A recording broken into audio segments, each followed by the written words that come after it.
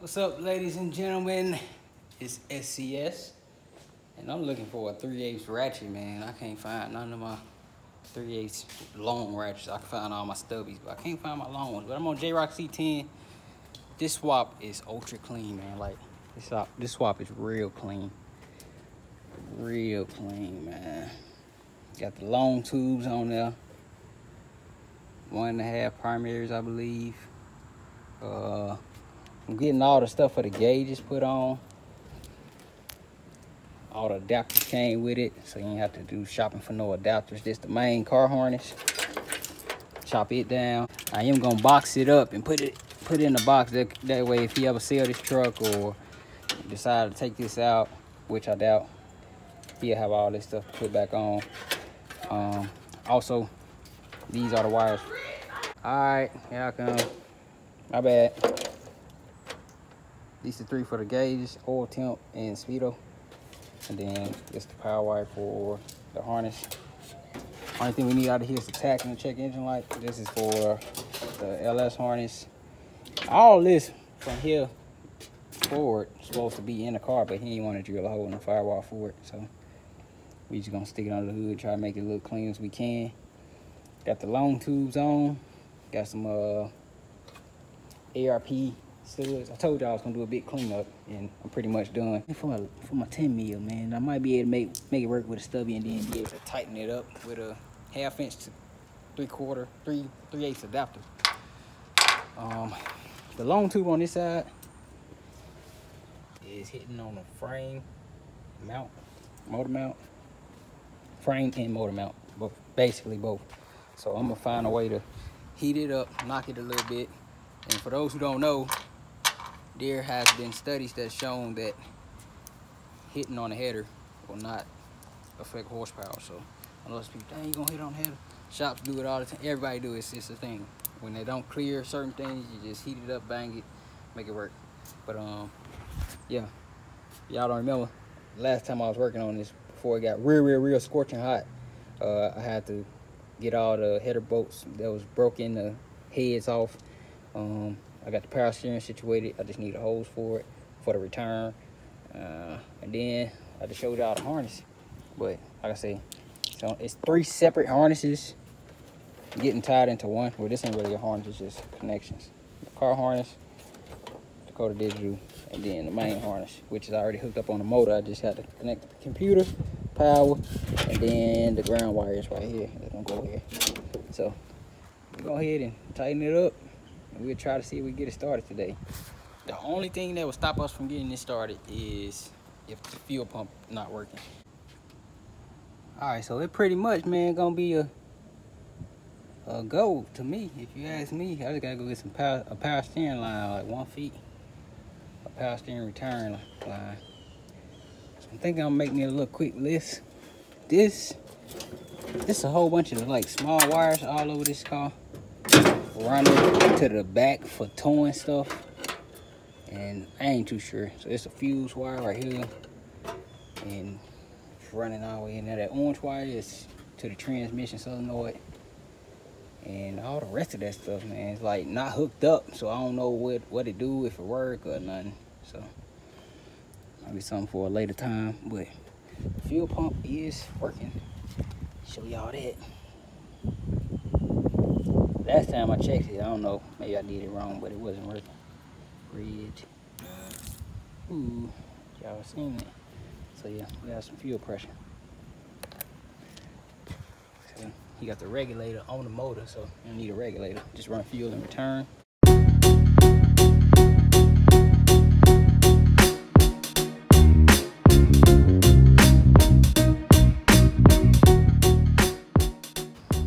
All right, as y'all seen, we got the fuel and everything situated. Did a little poll on Instagram. Got a lot more than usual people saying I ain't gonna get it started. So let me explain something. Header's on, wire harness on. Cooling system is connected, no clamps though. Cooling system basically there. Need a little radiator hose. But yeah, they say no, you ain't gonna get it running. So only thing I do is run through this. Put the math on, O2 sensors on, connect the fuel system, and we should be running. But I think I'm gonna go ahead and just, now that I know everything working, connect my hoses, blow this off, connect my hoses, and shoot, run my fuel. Find some O2 sensors, which I think I got some on my storage. I'm about to go check. Should start right here. But yeah, just want to show y'all that. Oh yes, I need to show y'all the headers. Had to bang and heat these boys up, man. Y'all can see all that was in the way on both sides and on the bottom.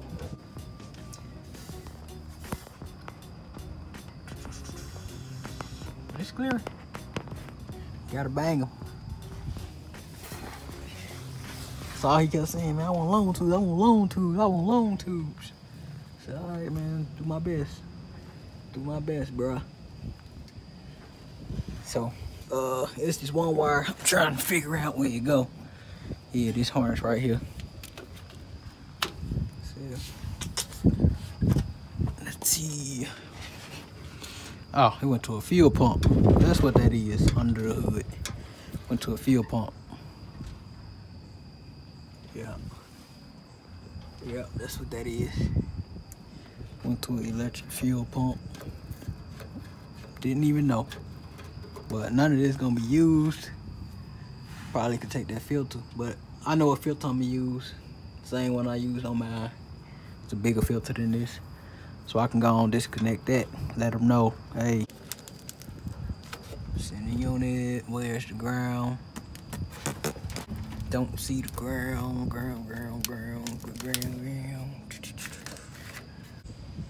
All right there. Ain't no boat in it. The Jrocks for you, man. He always be doing that. Take the boat out, don't put it back in there. So I got a boat collection. So I just go through. Yeah. So I'm gonna go ahead and throw this tank back up here. Connect my vent to the vent. I'm gonna just put a hose on the vent. It'll be alright. Just put a hose on the vent because it don't need to run to the emission system no more. But if you in Cali or some states that require emissions, you can't do that. Yeah, so I'm just really running through, man. But for all the old schools, you got the vent run to the emissions. Yeah, it usually run to that. So just once you swap it or whatever, or you emissions free, just run a little plug. I'll show y'all on the dump, same way. Y'all see, it's the vent. Nothing crazy, nothing spectacular. And that's the reason why I bought the lift. I'm still down here, scraping my back up. But the floor's smooth, so it's alright. But I hope I don't have no problem putting that tank up. I'm just using jack, try to jack it up by myself. And 8 bolts holding it in. I already got all the bolts right there. So like I said, I'm gonna do the vent, return, and the fuel return. But I'm trying to connect my air compressor so I can blow this thing off real quick. Got some dust on it. I ain't trying to talk y'all ears off, but I'm trying to give the people who want the knowledge. So some people actually still watch for the knowledge and not for the, you know, for the cars. Trying to learn you something, man. But if you got the knowledge, I already know what y'all be, hey bro, you talking too much. It's for the knowledge, man. Let me connect my air compressor, blow this tank off. All right, sprayed it down. Some rubberizer, and then I had to open the tank up so I can see what's fuel in and return. The vent is in the middle.